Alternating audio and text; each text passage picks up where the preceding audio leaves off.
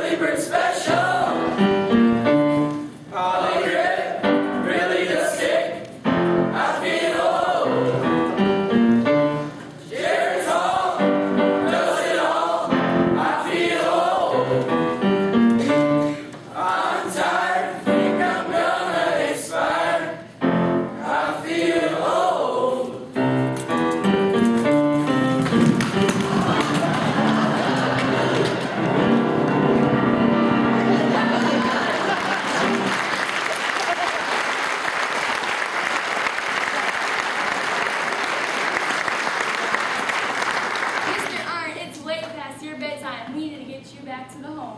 Yes, ma'am.